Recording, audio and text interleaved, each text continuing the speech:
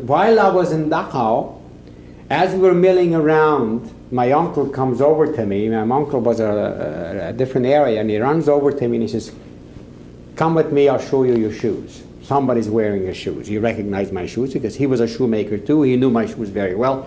And I was the only one with that kind of shoes. It was a half booty, you see. And my father made sure that he built them so well that it should last for a long, long time. So he says, "Come, I'll show you your shoes." I go with him, I'm excited, and I see this guy wearing my shoes. I grab a hold of the guy, and I says to him, "You thief, you stole my shoes. These are my shoes. You better give me back my shoes." And no, he's yelling, "These are my shoes. I brought these shoes from Saloniki." A Greek fellow, Jewish guy from Greece, young guy. And within seconds, there's a whole group of Greeks around him. And these are my witnesses. "I got these shoes from Saloniki.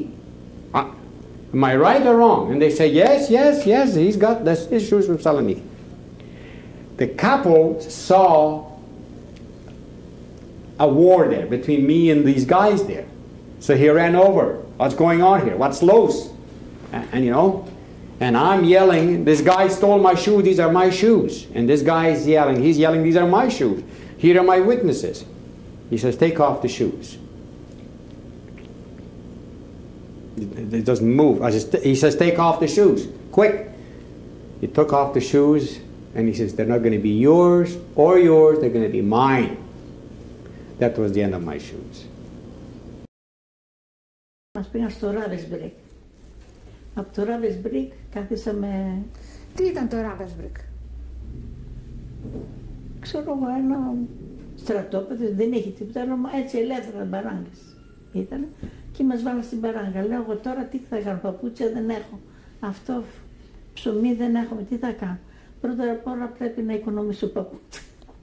Και όπως ήμασταν όλοι κάτω, διότι δεν είχε κρεβάτια, κάνω ένα γύρο, βλέπω ποια παπούτσια μ' άρθαν, τα πήρα, τα έκλειψα και τα βάλα στο πόδι, εντάξει, παπούτσια βολεύτηκα.